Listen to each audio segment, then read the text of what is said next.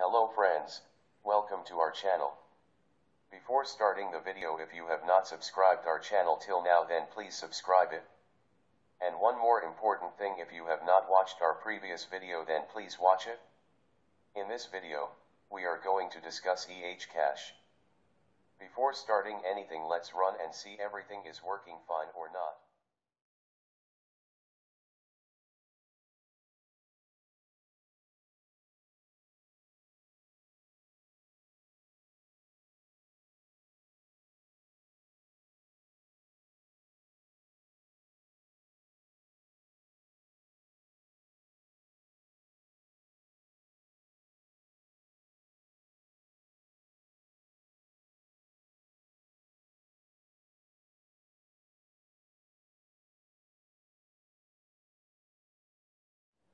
As per the last video, we enable second level cache with the help of Spring Boot Starter Cache. And see, it's working fine. Now let's add Eh Cache related stuff, so for that need to add Eh Cash Dependency in pom.xml file.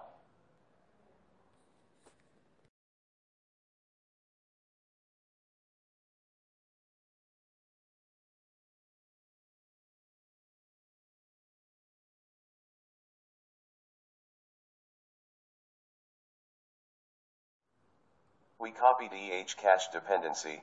Now let's put after Spring Boot Starter Cache. We don't need a version, that's the beauty of Spring Boot. Till the time dependency is downloading, let's check it out. What is Eh Cache?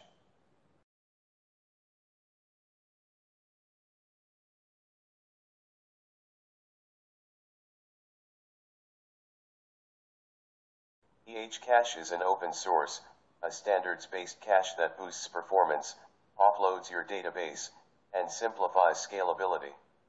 It's the most widely used Java-based cache because it's robust, proven, full-featured, and integrates with other popular libraries and frameworks. Eh Cache scales from in-process caching, all the way to mixed in-process or out-of-process deployments with terabyte-sized caches. Let's check the sample format of ehcache.xml file. What is the use of ehcache.xml? Caches can be configured in Eh Cache either declaratively in XML, or by creating caches programmatically and specifying their parameters in the constructor. While both approaches are fully supported, it is generally a good idea to separate the cache configuration for runtime use. This time we will configure caches in ehcache.xml.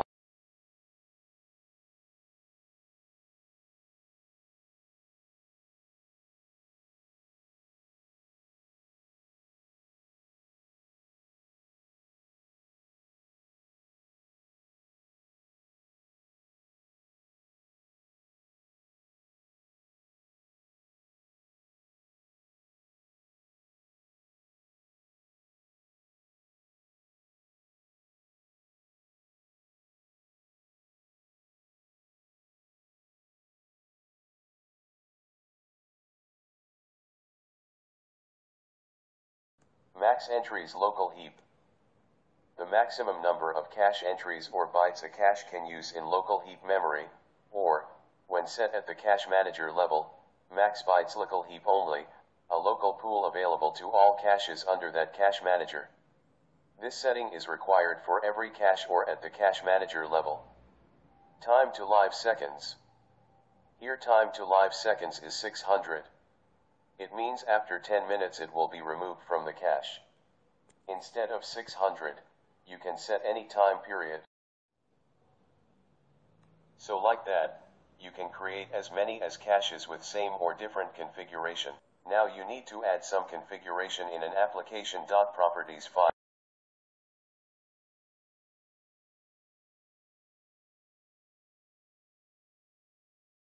Like cache type and Eh cache path where it locates. Ideally it should be on the class path.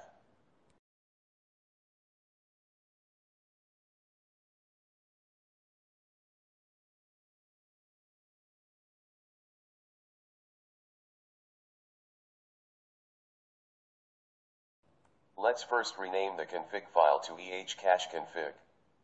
We don't need any code. This class is just to enable and configure caching using annotation. If don't want to create a new class, you can put same annotations in application.class file also. That's it. Let's rerun the application and see second level caching is happening or not with the help of Eh Cache.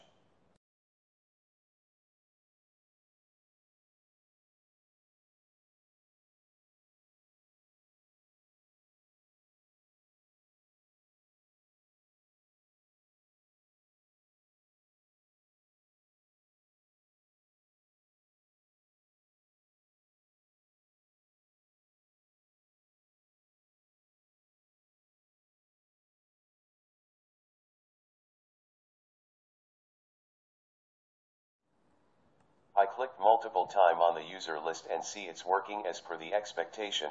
Same way I am clicking on address list as well.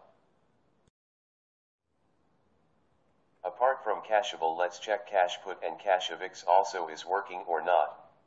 These all annotations I added in Jcache video, so if any confusion then please watch the video of Jcache.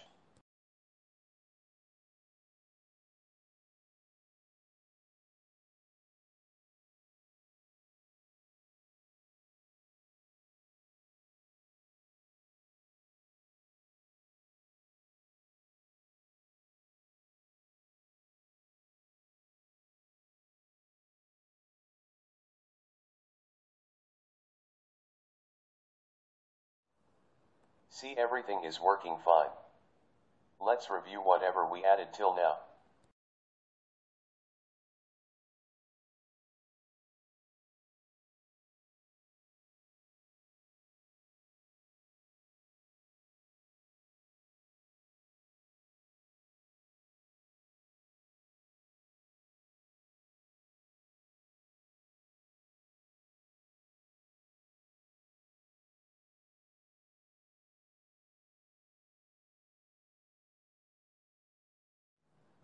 As you can see, it's pretty easy.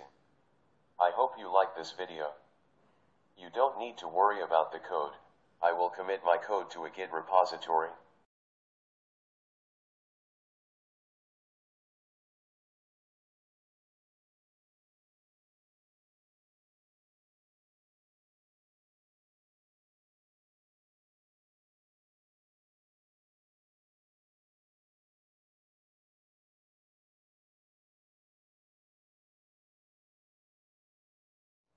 Code committed successfully.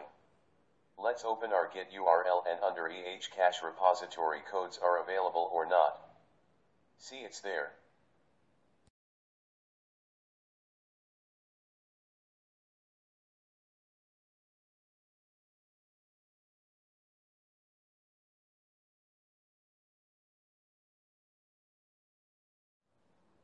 Thanks for watching this video.